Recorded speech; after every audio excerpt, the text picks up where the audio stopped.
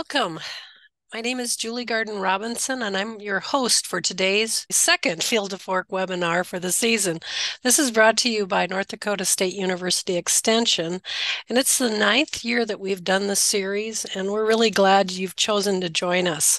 We have archived all of the webinars from the previous years, and the link is on our Field to Fork webinar page. The next slide shows the upcoming webinars, and we hope you join us for these as well. The following slide shows the webinar controls. And because we have a lot of people joining us, we invite you to post your questions and comments in the chat. This program is sponsored in part with grant funding from the USDA's Agricultural Marketing Service. And I'll ask all of you to complete the short survey that will be emailed right after today's webinar. So I have some special instructions. We are combining the 2 years of data, so you will see 2023 dates, but if you scroll down, you will see the 2024 dates. So just scroll down the page to 2/28/2024, and you can enter your information at that point. Again, I welcome you to today's webinar. And the next slide has the name of our speaker and the topic. Dr. Esther McGinnis is our speaker. She is an extension horticulturalist and director of the NDSU Extension Master Gardener program and also an associate professor within the Department of Plant Sciences. She and her grad students research pollinator attraction, plants that take cyclical saturation and drought, and also native plants. So I thank Esther for joining us, and I think we will all learn a lot from her talk, Gardening with Arthritis and Pain. Thank you, Julie. So I'm just thrilled to be part of Field to Fork again this year. Always enjoy interacting with your audience. Um, well, before we dive into the meat of this talk, we first have our non-discrimination statement. And I wish I had a little bit more elegant way of saying it, but the best I can do is say that we at NDSU practice the golden rule, and we do not discriminate against anybody. If there are any issues, please contact our provost office. All right, so now back to our talk on gardening with arthritis. We all know that gardening is good for our health, and it's for every age group. We know this is true of young people. We know this is true of people in middle age and senior citizens. Now, if we look at children, it's so important to teach them how to garden. They learn about science, but on the other hand, they also get the joy of growing vegetables. And they're more likely to try vegetables and have more adventurous diets if, in fact, they do garden. Now, these benefits continue as we get older, and there have been lots of papers talking about, the physical, mental, and spiritual benefits of gardening and also being in nature. But this becomes even more important as we age. So we've got some studies here showing that gardeners score higher in all major health indices.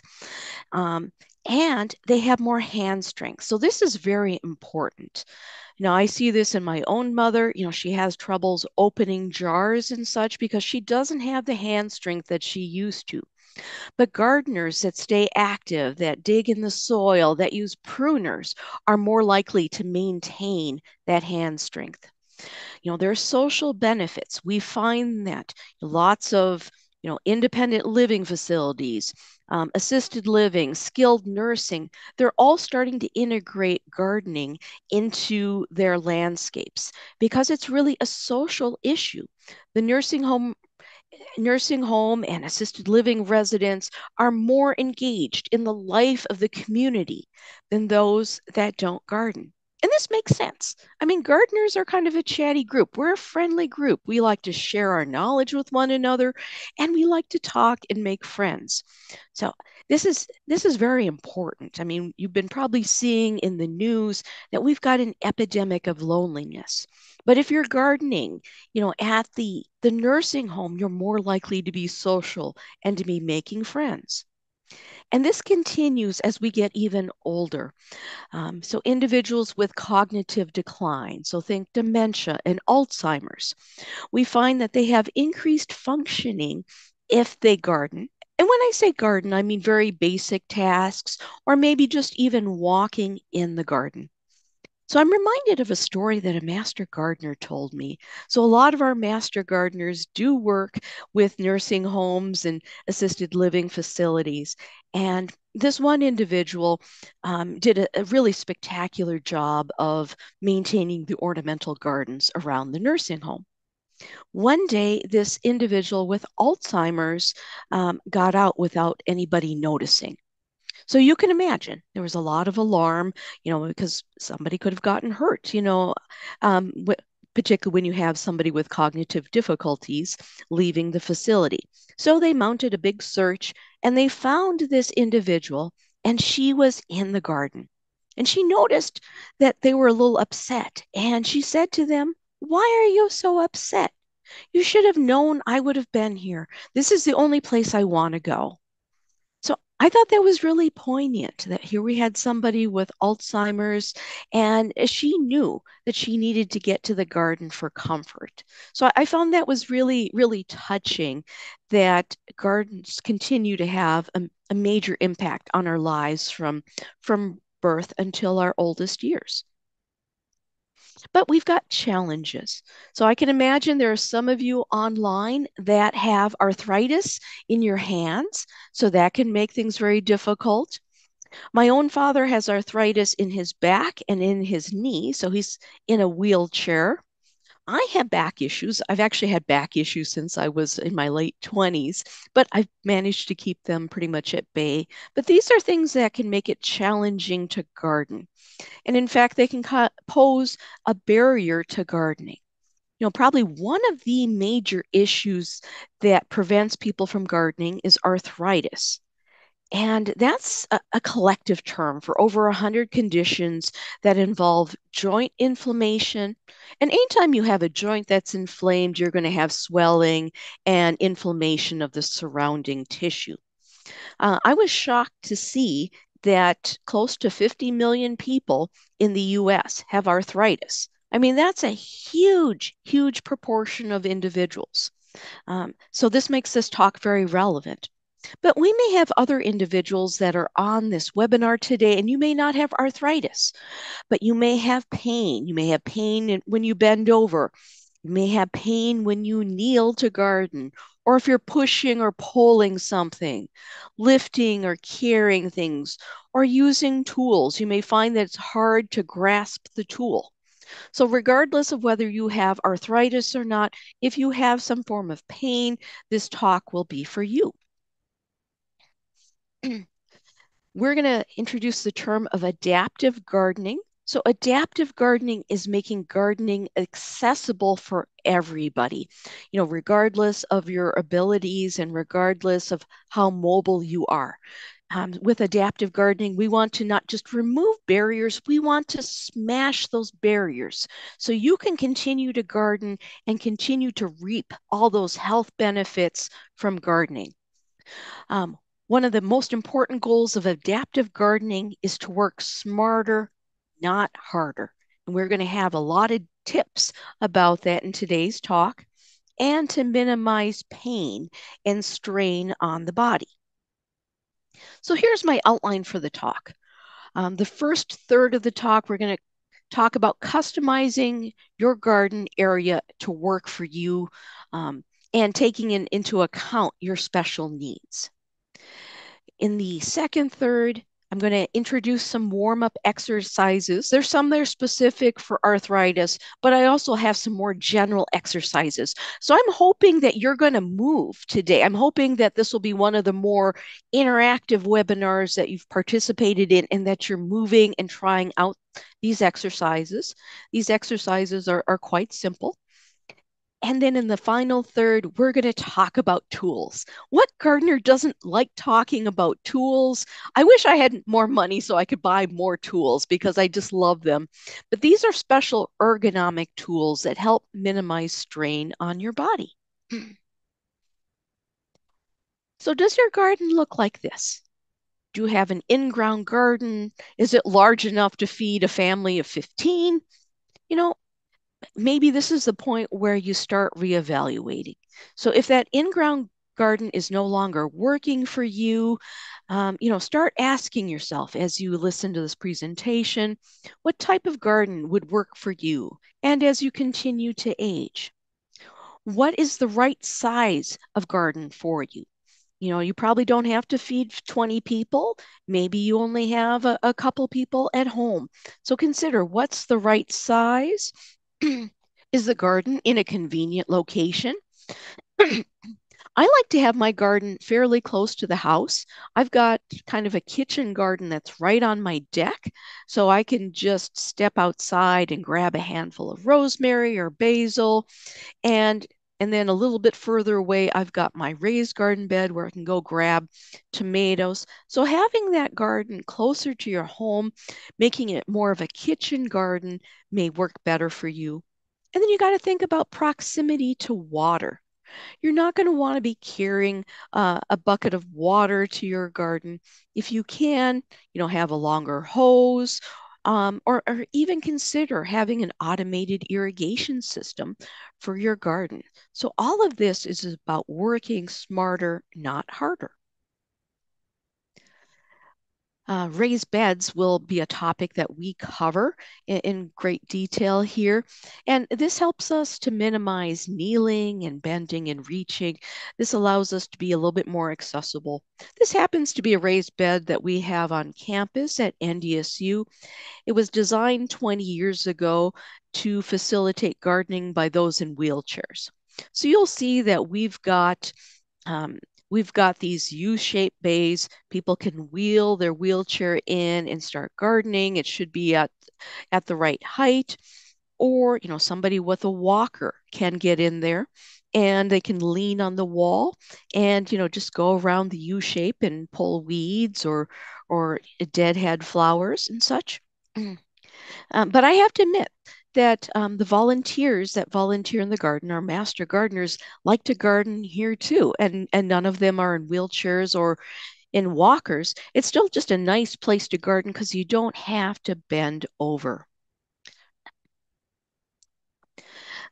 So the previous photo was of a garden that was designed 20 years ago for wheelchairs. We're starting to, think a little bit more strategically. We're starting to think more ergonomically. I like the garden that you see in this photo. As you look at it, you'll see that on the right-hand side, we've got kind of a tabletop garden, and it's got a cutout for people's feet and their knees. So somebody can go over there in a wheelchair and get really close to the table so they don't have to reach as far. So I absolutely just love this, but it's not just for people confined to wheelchairs. You could sit there in a regular chair and garden. Here's another one for individuals in wheelchairs. This is from the Chicago Botanic Garden. And I love how the two little tabletops here are set at different heights. So individuals that are shorter could go on the left, and then you've got on the right allows more space if somebody's taller. Um, having space like this, having it be adjustable is just absolutely terrific. And I'm hoping that maybe we have potentially like um, an assisted living director that's on, or individuals that even volunteer at nursing homes. So these are great ideas to bring back. You can garden while sitting. And this applies to more than just individuals in wheelchairs. So I'm thinking, individuals that that may need to just rest a little bit.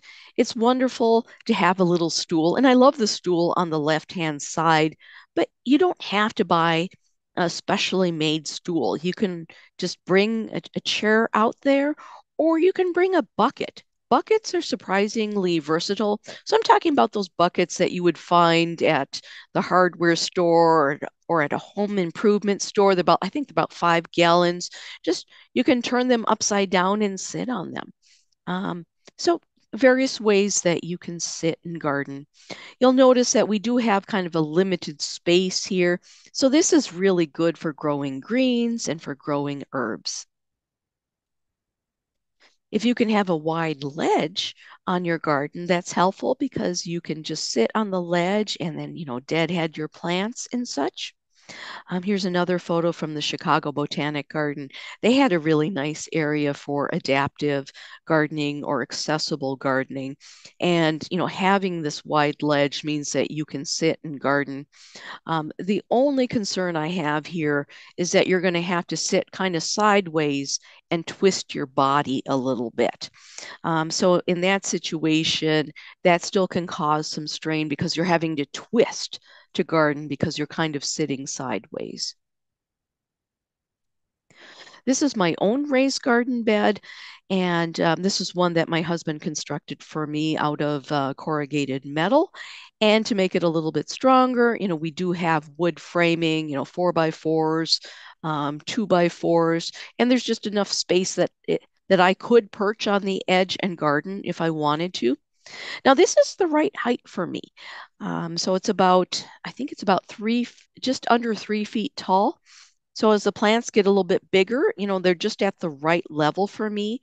But you can consider this. I mean, you may be really tall, or you may be really short. You can certainly customize that. Um, but think about, how far can you reach? And this is particularly true for senior citizens. We want to be careful that they're not overreaching. So the rule of thumb is that when you're sitting or standing, the average person can reach 2 feet comfortably and garden. Now, obviously, there's some people that could probably reach 2.5 feet, but the average person, 2 feet is fairly comfortable. Now, if you only have access to your raised garden bed from one side, you would make your bed 2 feet wide. If you can access it from both sides, then you would make it 4 feet across. So that's why you typically see raised garden beds that are 4x4 or 4x8 or 4x12 feet, is keeping in mind how far can you reach across. Now, I like this garden idea that came to us from Dr. Hans Kendall. Dr. Kendall used to office right next to me, so we would talk gardening from time to time. So he shared this photo with me, and I love this garden because it doesn't require a whole lot of work. So he bought some water troughs and drilled some holes in the bottom. So keep in mind, we do need to allow water to drain out the bottom. So we can't have an impermeable surface. We need to have drainage holes. And then my friend Hans was quite a bit taller than me. So you'll notice that he placed these water troughs on landscape blocks to make it a little bit taller, which was more appropriate for his height. So once again, customizing the garden to fit your needs and your size. Um, One thing to keep in mind if you are doing gardens is what sort of soil mix. We generally recommend 1/3, like regular mineral soil. So this is the soil you would find in the ground, and then mixing it with 1/3 sand and 1/3 peat moss. So that's kind of the standard recommendation. You don't have to buy the expensive raised garden mixes that you see at the hardware store. So please notice here that we have hoops going around the garden. And if you look in the back, you'll see that there's a little bit of polyethylene plastic that's peeking out. So my friend Hans is very familiar with growing plants um, as a faculty member. So he has converted these into mini greenhouses. So he's able to warm up the soil by capturing the solar energy of the sun and then plant early season crops, such as greens and beets and whatnot. And then as the temperature warms, he takes off the plastic so the plants won't overheat. Um, you can think, going vertically, doing towers. Now, there are all sorts of towers out there. There are hydroponic towers that I've seen. This is one that's a little bit more like a bookcase, and then it's got these shelves, these shelves which will allow you to place, a potting mix in there. I hope you notice that there is a water line. So the water line, you can rig it so that each shelf there gets watered. Now, with this, you'll notice the shelves are not very deep. You'll have to choose plant material that's shallow rooted. Strawberries would be fantastic in this, radishes, uh, greens, spinach, lettuce, those sorts of things would be wonderful in this. But once again, um, if you don't have to bend over, it's just so much better. Next up, you're going to see trellises. And with our trellises, we've got all different types I'm going to show you. Here we've got one for growing tomatoes. So you have to give some thought as to which crops are vining, and that allows you to grow upward and you can train them. Here, here the tomatoes were trained to have, I believe, 1 leader, and then they would twist around the stem. And you can do this outdoors, you can do this in a high tunnel. But make sure that the type of tomato that you're growing is an indeterminate tomato. So we've got two kinds of tomatoes. We have bush tomatoes, which usually top off at like 3 feet or so. And then we've got the vining or indeterminate tomatoes. So you would look for that on the label, whether it's the seed label or a plant label. And that's what you would use. And then you would train them to go up the trellis. And you can have more than 1 leader. You can have a couple leaders. It just depends. Everybody's got a little different philosophy on training their tomatoes. If you see photos from commercial greenhouses, you would be shocked. They grow them for a long period of time, usually about 8 months or so, maybe even up to a year, and they just keep growing. They'll be like 8 feet tall, which is wonderful. Because you can certainly be picking those tomatoes, you know, without having to bend over. But, obviously, if they're getting to be 8 or 10 feet tall in a greenhouse, you might need a ladder, which brings its own challenges to it. But you don't have to worry about that in your own garden. It's not going to grow to be 8, 10 feet tall over the course of a summer. Showing you other examples of a trellis system. And this is the traditional square foot garden system. You'll see that we've got 1 foot squares that are marked off, which helps you in deciding how many plants to put in a square. With respect to trellises, you need to consider shadows. You wouldn't want the trellis on the south side of your raised garden bed or your regular in-ground garden. The trellises need to be on the north side. And the reason is, think about the sun angle. You don't want the trellis shading the rest of the garden. If you put it on the north side, you'll have the sun come through from the south during the summer, and shadows won't be an issue. Aren't these cute? We've got tunnels here. And these are just modest raised garden beds that are only a foot tall, but they are using them as support for the tunnel here. You can certainly grow vining crops over it. I've seen all sorts of vining crops grown over the tunnels, and then you can pick the fruit or vegetables as they hang down. I've seen this at the Chihinkapa Zoo, I believe, with grapes. You could certainly do this with squash and cucumbers. And how nice, because your squash and cucumbers are not touching the soil. They're being held high, which keeps the fruit cleaner. And it might actually prevent some of the disease pathogens from taking hold. Other vining crops, your pole beans and pole beans. If you see in the background, we've got some fun little tented structures. So it's taking these bamboo sticks and putting 3 or 4 of them together, tying them at the top. And that's a perfect structure for which you can grow pole beans and for pole peas. So how wonderful not to have to bend over. Can you imagine how much effort it takes to pick bush beans, and you do 100-foot roll of them? If you can do pole beans, that's so much less effort. Same is true of cucumbers. Now, I don't have a whole lot to say that's different here, other than I love this trellis. I remember going on a garden tour and taking pictures of this very unique trellis. The colors are just fun. I have never seen another set of them. I don't know if this was homemade or not, but it's just fun. With this trellis, we've got cucumbers growing up, And take a look at the foliage. The foliage is absolutely pristine. So we find that if you trellis cucumbers and squash and other cucurbits, a lot of times you'll have less powdery mildew, just because we've got more air movement here. So other ways that you can garden without bending over, use a wheelchair. So if you've got limited mobility, you could have somebody bring the garden to you. And this is a fun one because we've got a wheelbarrow here. It looks like an old-fashioned wheelbarrow, and it's filled with all these brightly colored flowers.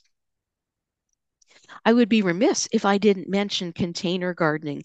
And I'm sure there have been numerous talks on Field to Fork over the last 9 years on container gardening. So I'm not going to go too in depth, but I just wanted to remind you that this is a good way to garden, that you can, in fact, take your take your container, put it on your picnic table or a table outdoors and fill it up with soil there. Um, and certainly you can keep them elevated.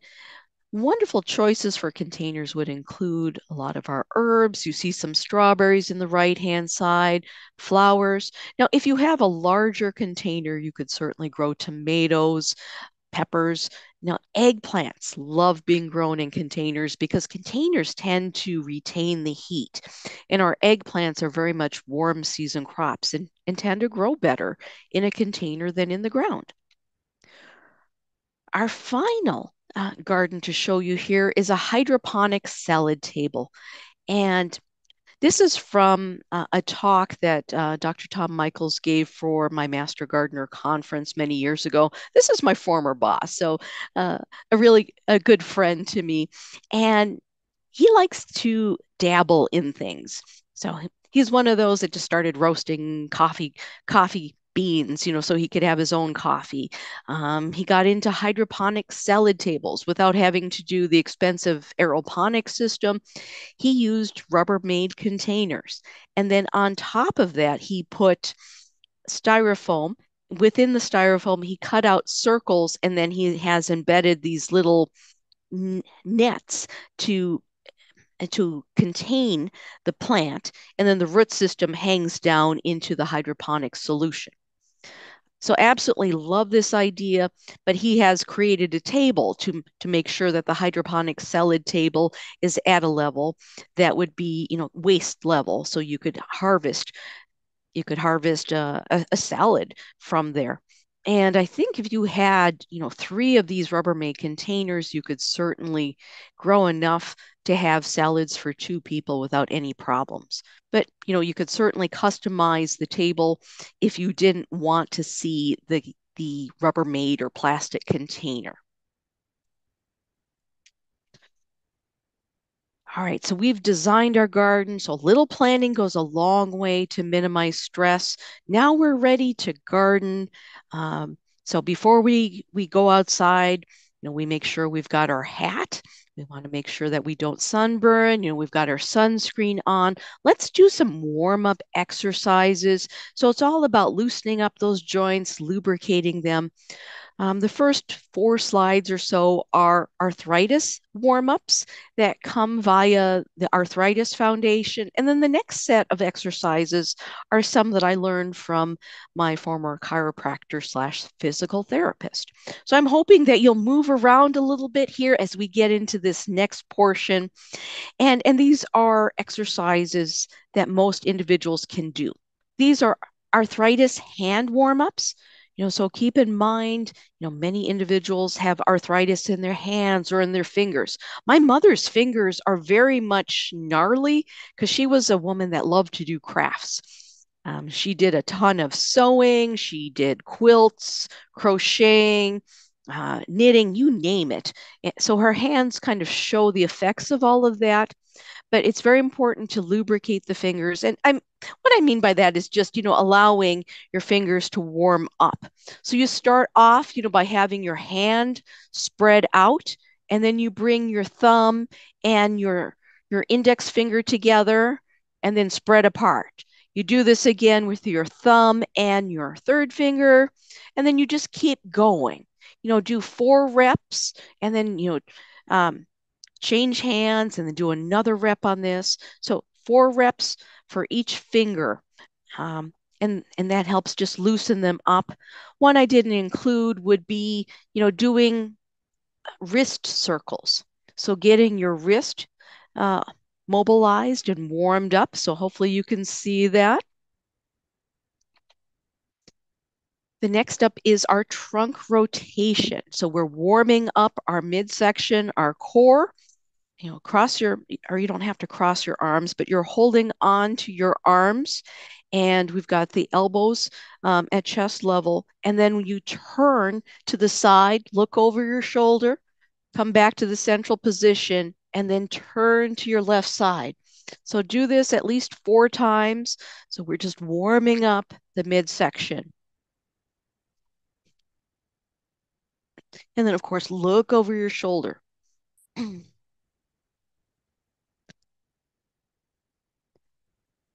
Shoulders can be problematic. So arthritis can get into those shoulders and make them painful. So I've got 2 sets of exercises here. They're separate. In the first exercise, you put your hands on your shoulder and then you stick your elbows out and then start doing some small circles.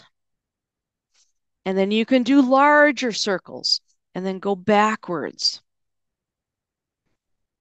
So do as many reps as you're comfortable with, but I would try and do a minimum of 4. Now, if you're experiencing any pain here, I would stop. And of course, when it comes to doing exercises, it's always good to run these past your medical doctor or your chiropractor or your physical therapist. I'm none of those. So make sure that you run those past somebody that has a medical background to make sure that they're appropriate for you. In the second exercise, we have more arm circles, but we are extending our arms outwards, and then we're just making small circles, and then we enlarge the circles. And then I'm about to hit my desk, so I can't do the giant circles, but then go back, go back.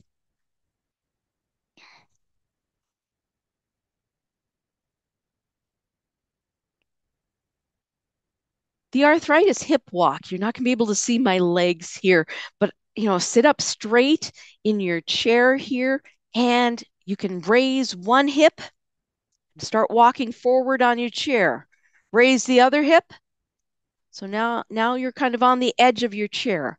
Now you can hold your chair and start doing the same thing. You're walking back. So you'll be moving a different set of muscles here and, warming up some different joints. Once again, we're working some in the core, but also we're working our thighs and our hips. Our final arthritis exercise is the ankle circle. You can do this standing up or you can do it sitting down. So you extend one leg at a time and then you make ankle circles. And I'm not talking, you're not moving your leg, you're only moving your ankles and you're going round in circles, 4 times to the right. Now reverse direction and go 4 times to the left. So those are some exercises for the joints. And these exercises came from a pamphlet called Arthritis and Gardening, a guide for home gardeners and small scale producers. This was published by AgriAbility and the Arthritis Foundation. So I feel pretty confident sharing these exercises with you, but once again, run them past your doctor. I have my own set of exercises that I do. I mentioned that I hurt my back when I was in my late 20s. I really wish that I could take some things back. I mean, you don't appreciate the good health that you have when you're young. I jumped off a retaining wall that we were building and I wrenched my back, which, then spiraled into having to go to the chiropractor. I was very fortunate because I loved my chiropractor in the Twin Cities. He wasn't just a chiropractor, he was also a physical therapist. So he brought both sets of skills and he did wonderful, gentle adjustments. But over time, I started doing the exercises he provided. If people did these exercises on a daily basis, I don't think many people would have to go to the chiropractor. So I'm having to push it. So I'm middle aged now. I hate to think about that, but I am. And I look at my parents. I've been through quite a bit the last year with my parents, watching them go downhill. And the one thing that I am certain of is it's really important to have a long period where you have quality of life.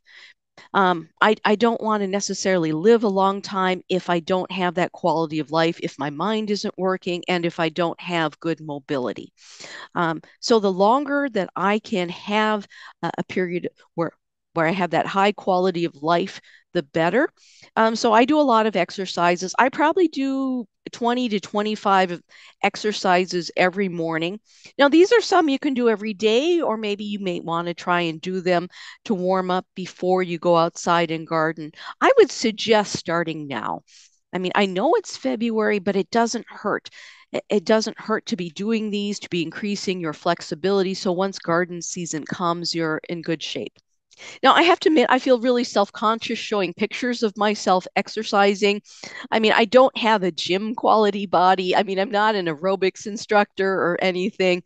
I was trying to convince my 17-year-old to be photographed for this, and she's like, "Mom, you're talking about arthritis. You're talking about pain. It's more authentic if it comes from me." So I'm sharing these photos of myself. I don't have the perfect body, but it's more realistic. How many people do have the perfect body?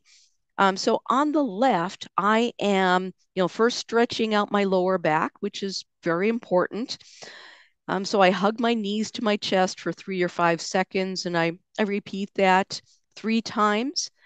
Now, if you do this and you experience pain, you can discontinue it, or you can try just doing one leg at a time. So hugging your knee to your chest, one leg at a time, and then alternating. And maybe over time, you can do both knees to your chest. The second exercise is probably the most important one for my lower back. Um, if I could only do one exercise in the morning, it would be that one. So I lie on my back with my knees up, and then I do an exercise called bridging, where I lift my pelvis up, and you'll see that I've got a straight line from my chest all the way up to my knees.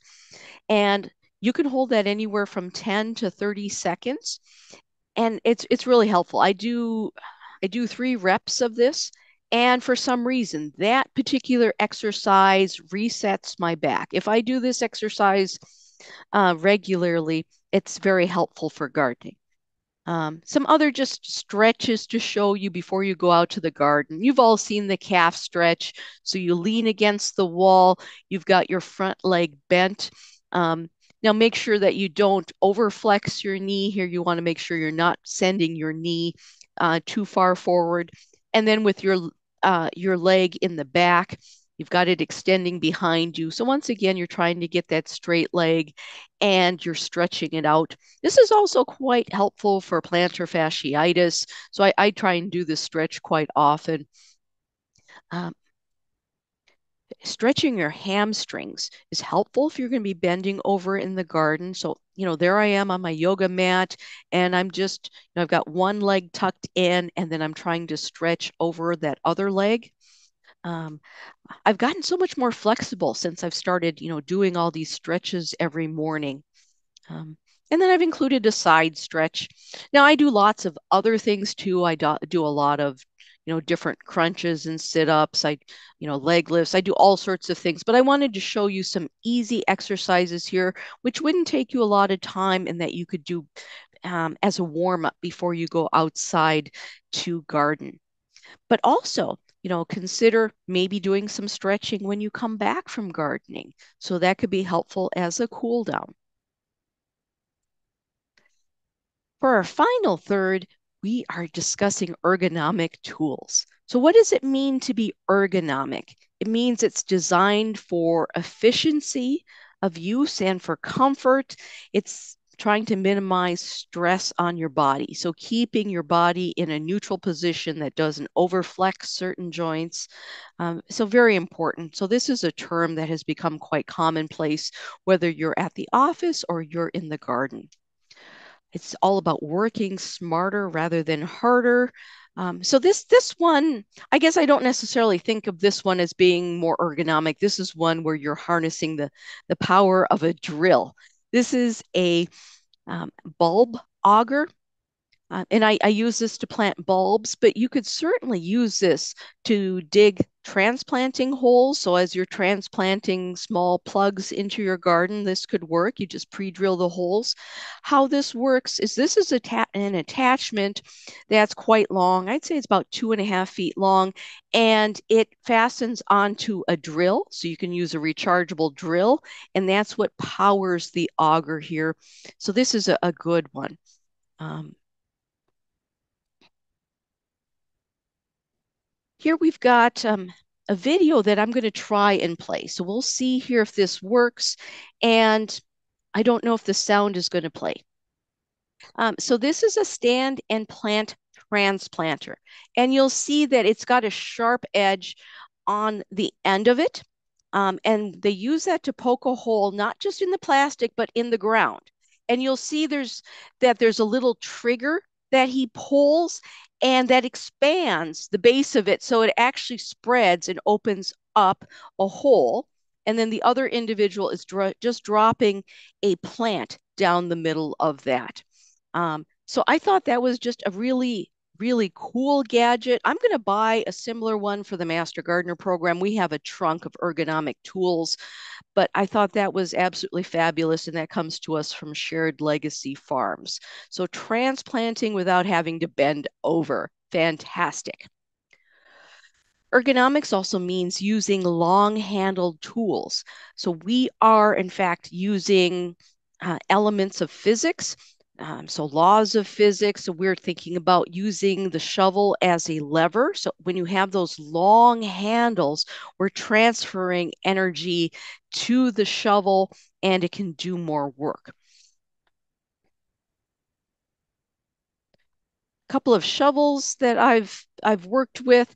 Um, I wanted to test the root slayer. The root slayer is on the left, and I probably should have blown up the photo more. On one side, we've got just a sharp, straight edge, and then on the other side, it looks a little bit like a saw.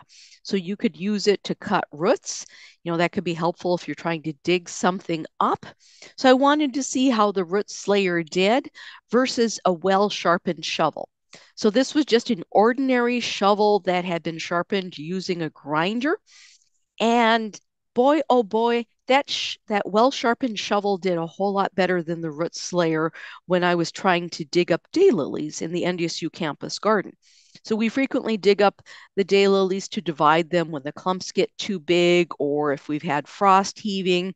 But I'll tell you, you don't need to necessarily buy the most expensive tool. Instead, take care of the shovels you have. A lot of people don't realize that you can sharpen your shovel and then it just slips into the ground so much easier with a lot less force. That's just very helpful information to have.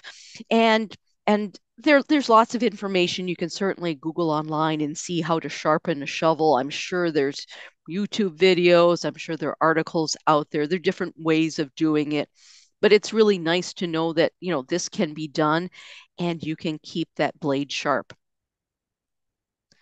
So going back to ergonomics. So I think about ergonomics a lot because I injured my hand during the pandemic. So I play piano, I play flute, I, and I used to do a lot of that when I was a teenager and all the way through college. But during my working years, I really didn't play piano as much. And then all of a sudden, my daughter had to have a virtual recital from our home during the pandemic. So I had to accompany her. We had no other accompanist that could do that. So I had to learn this really complex Italian piece, and I dove into it, practiced for a month, and did it. But lo and behold, my hands don't work the same way that they did when I was 18. I really hurt. I really had a major hand injury and had to be more conscious of using all sorts of ergonomic things. So I now use an ergonomic keypad, which is split in the middle. And then instead of having to hold my hands straight, I'm able to hold them at an angle, which is more natural. And then take a look at that mouse. I don't know if you can see it. Oh goodness, I'm trying to hold this up to the camera. I've got a really tall mouse, and then I hold it sideways. So it's a little bit more of like a pistol grip. And that just makes more sense for my hands. And my hands have now healed, fortunately, since then. But I'm just more aware that I need to have an ergonomic grip on my tools. You can certainly put handles on your tools. You can have a D handle, and there are more ergonomic ones that are out there. So this has got a nice handle that you can grip, but on the right hand side, you'll see that it's tilted at an angle. So the angle allows it so that you can actually grip it a little bit better and keep your wrist at a more neutral position rather than having it cranked like that. uh, Stand up when you weed. I know there are a lot of individuals out there that hand weed because you're like, oh, I got to get that whole root. And yes, that is a more efficient way of weeding, to get the whole root. But frankly, if you're having pain, it might be time to give that up and use a hoe and stand up straight. The stirrup hoe is one of my favorite hoes. I learned it as hula hoe growing up. I don't know why. I suppose it reminded people of hula dancers and that circular. I don't know. I didn't name the thing. I call it a stirrup hoe. And you'll notice that it has a trapezoid type shape, and then it's hollow in the center, and then the blade on the bottom is fairly sharp. What's nice about the stirrup hoe is that you can um, hoe going both forward and back. So you've on the push stroke and then on the pull stroke, you get an action and can work more efficiently. So really love that. I also love my little hand hoe that's on the right hand side. So if you do like to kneel down and weed, this works very nicely, and you can get a little bit more reach because of the handle on that particular hoe. Pruners. Pruners can be difficult if you have hand pain. Fortunately, there are lots of new models on the market. There are ratcheting pruners, which supposedly use less hand force. Um, Felco has come out with a number of new pruner models. You'll see I've got the Felco 5 on the left. That's my old pruners. I'm thinking about upgrading to one of the newer models that we have. Now, they're quite expensive.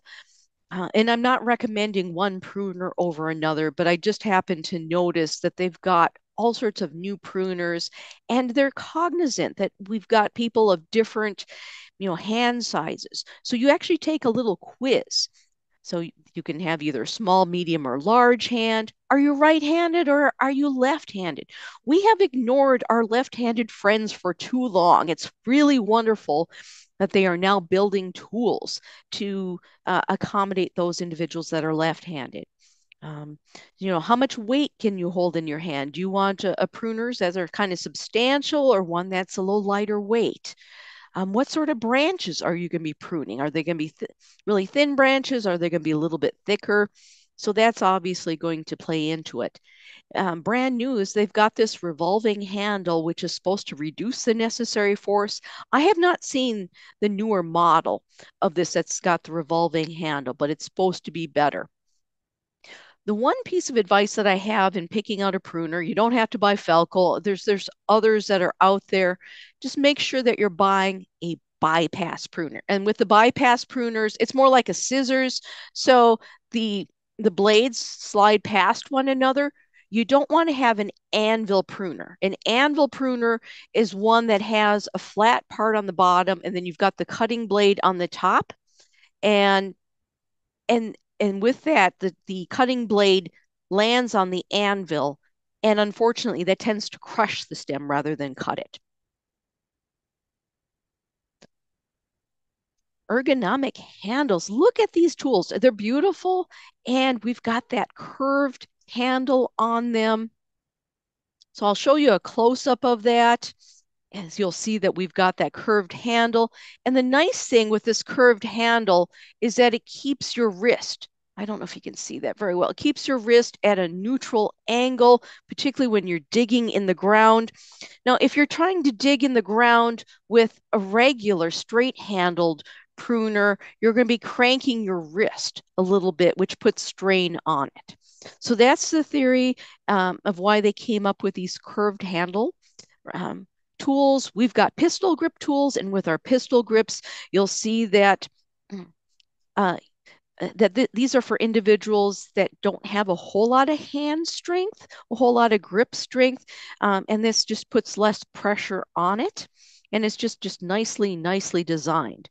Now, if you don't have a whole lot of wrist strength, you can buy this little appendage here, which is a cuff that goes around your arm, and then you can harness the power of your arm as you are digging. So not just using the power of your lower muscles, but also your arm muscles. So that helps stiffen it and give you a little bit more support. If you're in a wheelchair, you can certainly have long-handled tools. So I can imagine, you sitting in the garden in a wheelchair, you've got these long handles, and it's amazing what you can do with this. But as you plan your garden, if you've got a wheelchair, so plan for wide aisles, which will allow you to get in there with that wheelchair. So we're starting to come towards the end here. This is probably one of my favorite tools. I can imagine there's some of you out there, you don't have a problem kneeling, it's getting back up.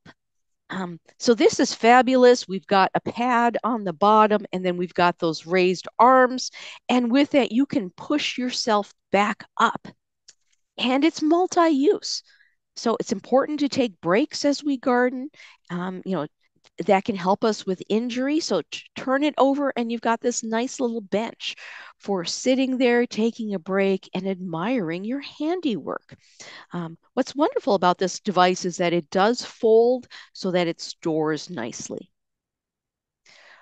Other things for gardening while sitting, we've got this device here, and this is wonderful. So say you've got a 100-foot row in-ground garden and you're picking things, you can just sit on this. You'll notice it's got a swivel seat, and you can just push yourself down the roll or pull yourself down the roll and continue sitting and picking things or harvesting or whatever it is that you're doing.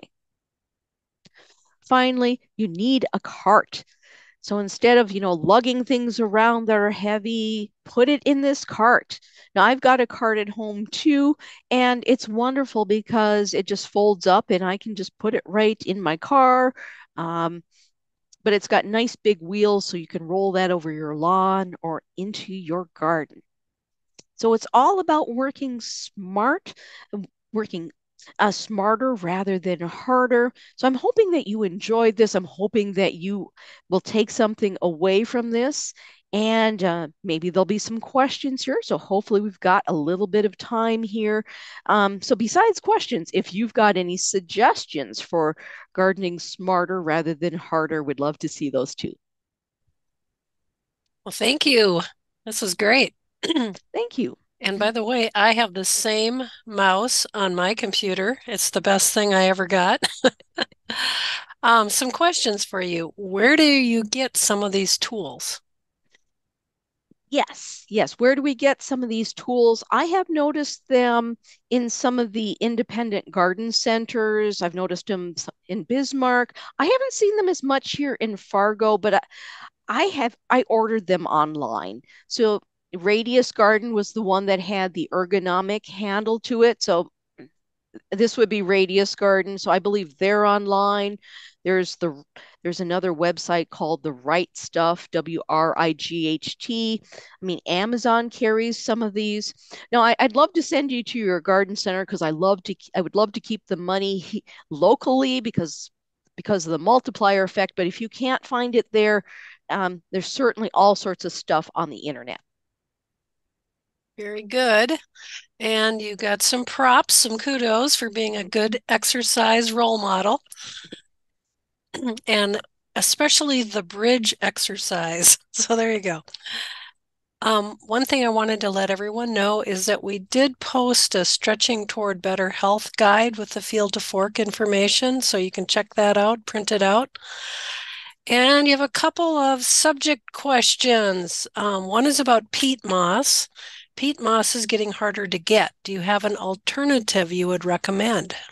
All right. So peat moss is harder to get, particularly for this year. I'm I'm trying to remember what weather conditions they had up in Canada. I can't remember if it was, they might have had a rainy season where the peat bogs are. So it's definitely more expensive and a little harder to get this year. As far as alternatives, if you're adding this to your raised garden bed, you can substitute compost. You would want to make sure there's no herbicide residue in the compost. So that's certainly a nice substitute. Or you can use coir, COIR, and that is a waste product from coconut production. You're going to start seeing more substitutes for peat moss going into the future. There's been, some controversy as to how sustainable it is to continue using peat moss, um, particularly since it is harvested from peat bogs. We have another pest question. I have a lot of slugs and snails that attack my garden. How can I Hmm. eliminate them without harming my garden? There are many different things you can try. You can try diatomaceous earth. So you sprinkle diatomaceous earth around the plants that you're trying to protect. The slugs are soft-bodied, so they don't like to crawl over it. That's one possibility. I'm starting to see copper products on the market. So you actually have copper strips you can put around your plants, and supposedly the slug gets an electrical charge as they go over it. There are chemicals you can use. I don't recommend metaldehyde because metaldehyde is really toxic. There is another product made out of iron phosphate. Um, Brand names would be Sluggo or Escargot, which works.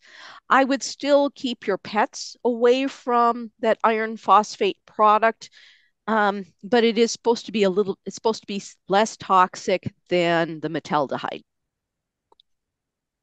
Very good.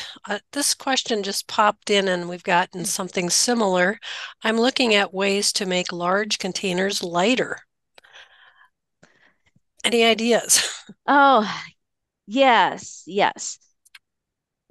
Now you could certainly put like um, packing peanuts on the bottom. You could put, I sometimes just do like old plastic bottles, like liter bottles. So I'm talking, really big pots, and you're trying to make them light, but you still need to have enough soil that the plant is going to be healthy. So you can't, if you've got a really deep container, yes, you can put stuff on the bottom, but keep in mind that you're raising up the soil line. You still want to make sure that the depth of the soil is sufficient for the root system. And a couple other questions. We're almost out of time. Um, Most of the handled tools I've found are too short, and I'm definitely not tall, and you end up having to bend them to use them. Have you ever run into that issue? Okay. So these are the long handle, having to bend them to use them. Um, I guess I haven't. I mean, one thing you could do, so you're saying the handle is too long. I There think is a new product on the market where it's essentially another one of those D-shaped handles, and it straps onto the shovel. Um, and you put it like kind of midway through. So instead of having to bend so much to shovel, to bend to use the tool, you know, you're holding onto the top of the tool, and then you've got this other handle that's sticking out of the middle of the shovel. And it's allowing you to use it a little bit better. So it's like an ergonomic second handle. And I'm seeing these on snow shovels. I haven't tried it yet, but I was looking at that. Maybe that could help a little bit. You don't have to bend as much. I mean, you're just kind of holding it more towards the top, and you could install that second handle, which allows you to control it. I'm um, sorry, it's hard to envision this without a picture. actually, the person who asked the question came back in the chat. The handles are too short, and you have to bend yourself to use them. I was missing who you have to bend. Okay, okay. All right, they're too short. You can replace the handles. There we go. You can go to any hardware store and they've got different lengths of handles on them. So that's certainly easy to do. That's a little bit easier than trying to shorten them. Um, it's easier to buy a longer handle and just keep in mind that you can substitute that longer handle. Okay, thanks for the clarification. One last question. After moving, I have several Rubbermaid types of containers. If I drill holes in the bottom, are they safe for raised beds? Uh, Now, yes, yes, they are safe for raised beds. There shouldn't be an issue. I know there are some individuals that are starting to worry about nanoparticles from plastic and such, but we don't really have enough research saying that it's not safe. I don't have an issue using those Rubbermaid or similar brands of containers. Um, there really shouldn't be a toxicity issue to them at this stage. Now, there's going to be more research into nanoparticles and all of that, but right now I think it's okay, particularly if they are fairly clean. Now, if you've been storing used oil in there or chemicals, then no, then the deal is off. As long as they were used in a manner which was fairly clean and you're not storing chemicals or toxins in them, I think they should be just fine.